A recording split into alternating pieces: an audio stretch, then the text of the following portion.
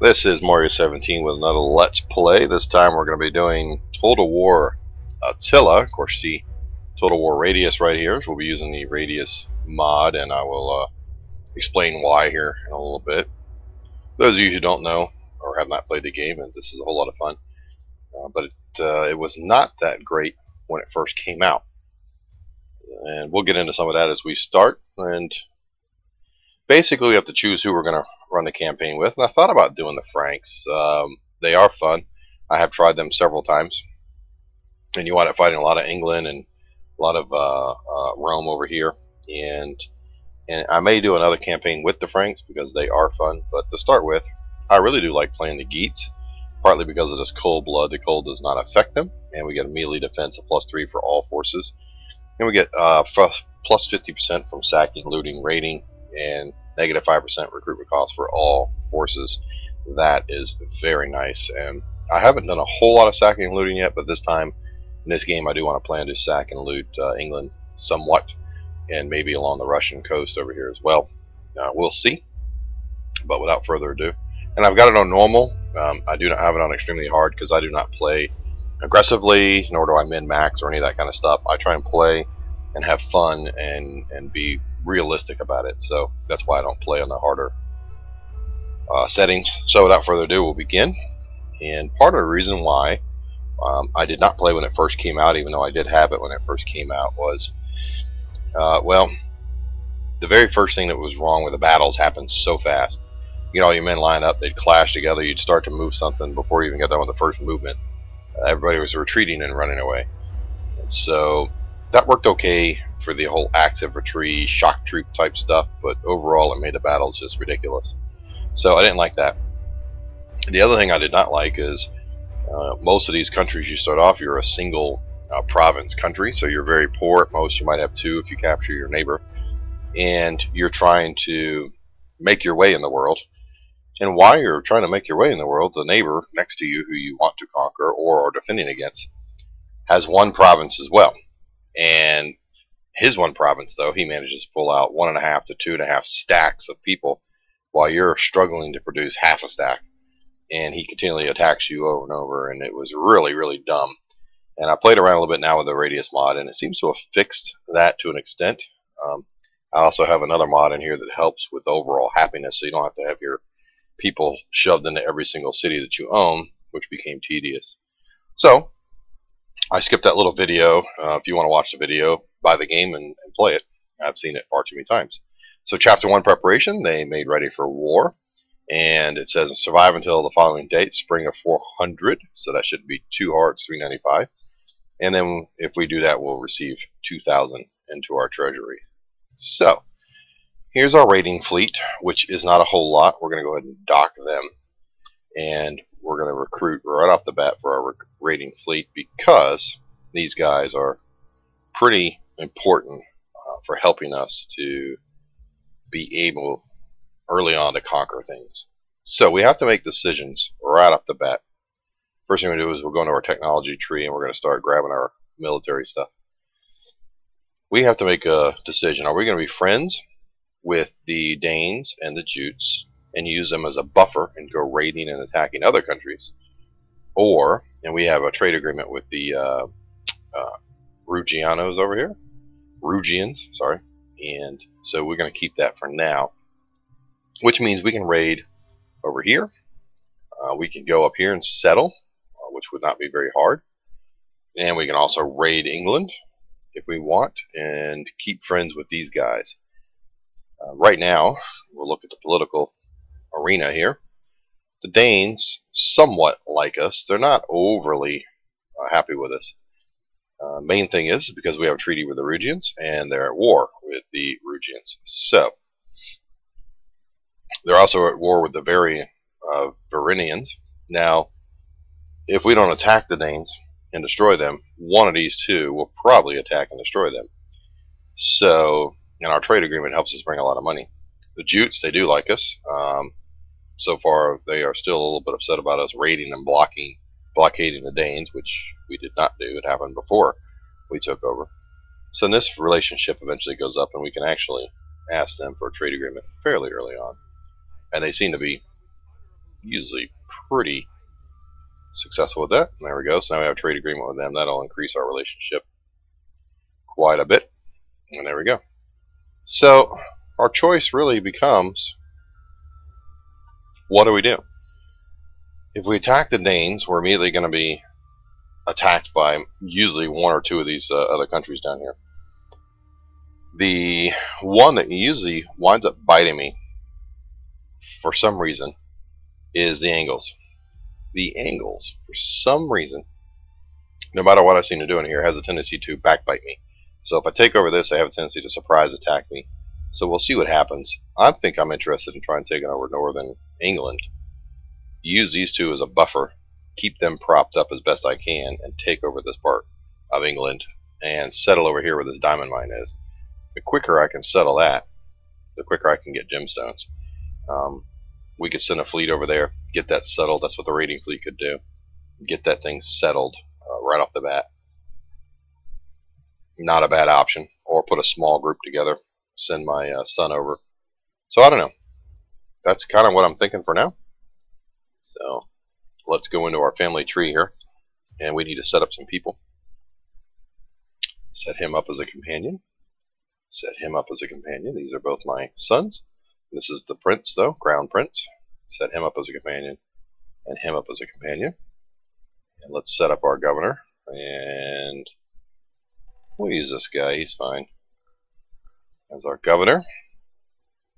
And I think that's all we can do for now. I believe we can set up an edict here, which we're immediately going to go +1 for all recruit experience, +2 for military development, faction-wide. So we're going to go for that early on. And let's send, he's got a halfway decent force. He's got a small force. Let's leave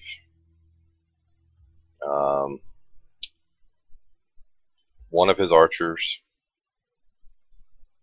one of his spearmen here, and then let's put him on the road towards that development.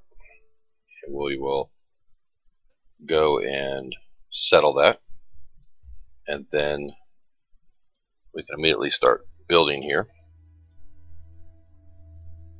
If we build this, we can build axe warriors. That provides us with warriors, Sami hunters, and bows. So we need to do this one first. So we'll do that, and that should be our first turn.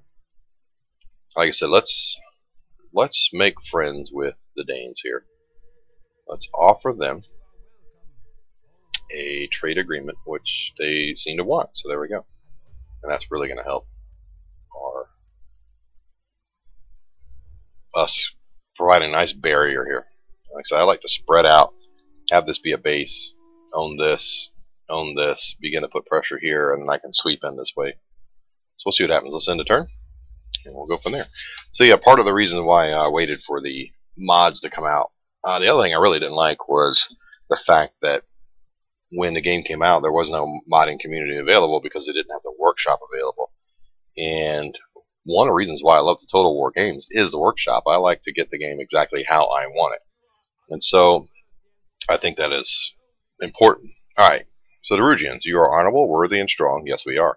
And only fools would not wish to be friends with you. Yes, of course. Now, they want a military alliance, but they do not like the Danes. So, even though I have a non-aggression pact, I don't have a military. Oh, I have military access and trade. So, no, I'm not going to become your ally because I want to keep those two as my friends. And if I became his ally, well, the Danes would not like me to. So, and the Varinians have been destroyed right off the bat. My guys have been appointed, so that's good. The Varinians were destroyed. Well, there you go.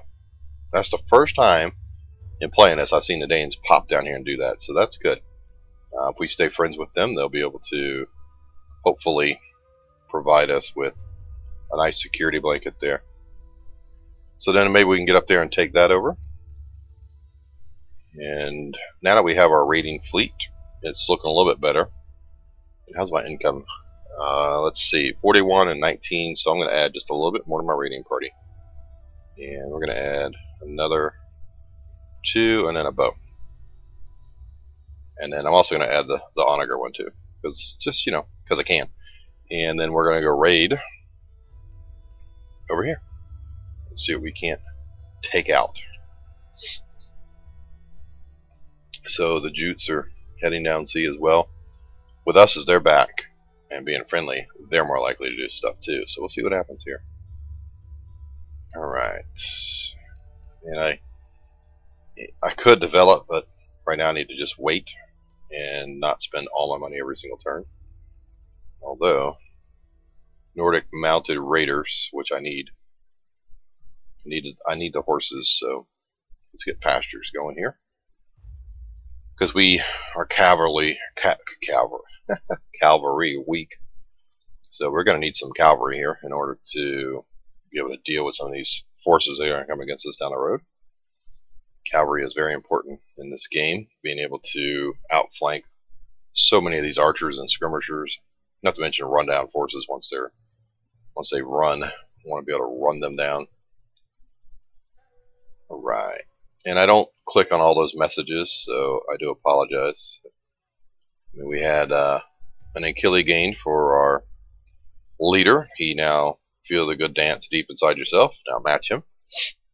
So his battle movement speed is 10%. His armor, though, is negative 15%, so his entire commanded force, that's not good. But his melee attack is up, so I actually don't really like that trait at all. And we completed that research. So now we're going to do the upkeep, negative 10% for our melee units, which we like. And he's getting closer to getting up there. It's usually a race to get up there. Okay, so my sanitation is already not good. Got to keep up with the sanitation here. And I really wanted to make another thing there, but I guess I'm going to have to make a well, huh? Or what is it, a granary? It's a granary, sanitation. And we'll get food, so. Okay. I don't know how much of a raiding force this is going to be. I don't have a whole lot of experience doing this, so we're going to try it. I know that you can't go straight across or men will die. So you kind of got to go around the coast here. So we'll try that. See what happens. And let's see what he doesn't really need anybody. Our income was 19, 41 and our expenses of 22, so not horrible. Alright, we needed that second settlement, so we'll end the turn here and see if we can't get over there and take over that settlement. Maybe our son will become estranged and make his own kingdom over there, who knows. Rebel. Hopefully I'll get a fight in this first episode, we'll see.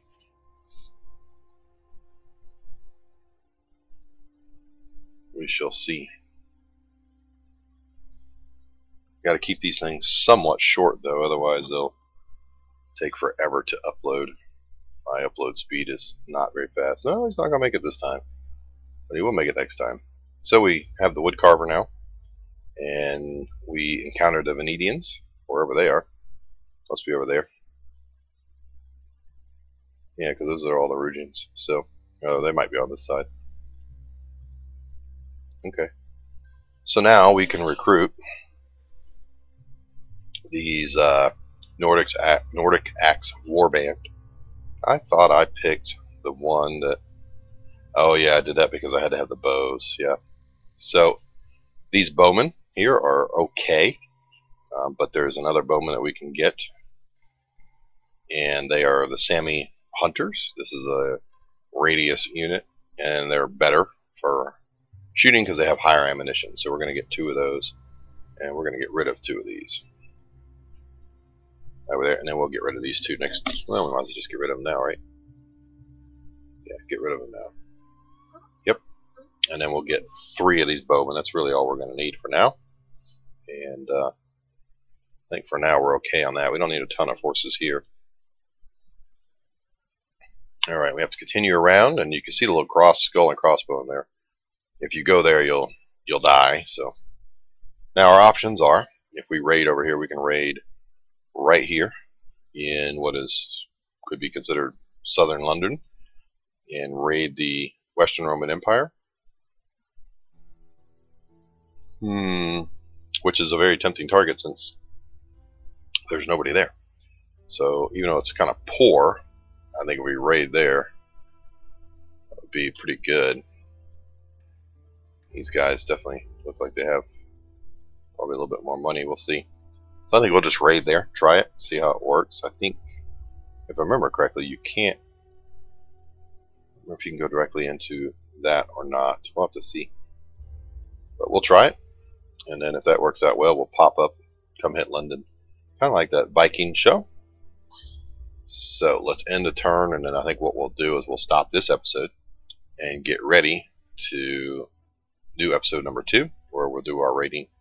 We're ready to go. What do the Danes want? No warrior like standing alone in the battle. Should we not be sword brothers and watch each other? Alright, so they want a defensive alliance. So that could drag us into wars, and it would really make the Rugians mad. And I don't want to make them mad right now because we're relying on their trade income. So we want to stay fairly neutral in this and say no for now.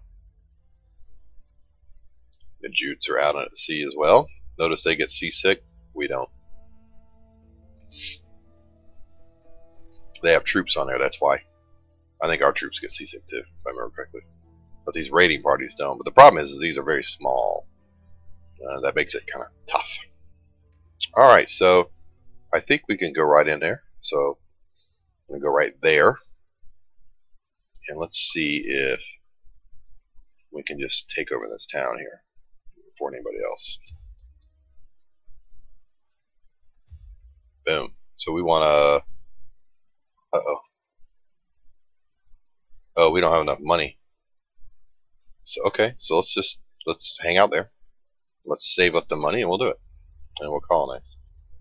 So how much is my... So I'm getting in 2,200. That's not bad. When I raid, I'll get some more money. So I really need that to come into play so we can get rid of this mess here. Okay, so we're going to stop this video here, and I will pick up next video where we will raid into southern England and begin to save up money so we can take over this gem mine over here. Don't forget to like and subscribe. Leave comments below if you've got a particular plan of action you'd like us to consider and think about maybe doing it. Alright, thank you so much for watching, and have a great day.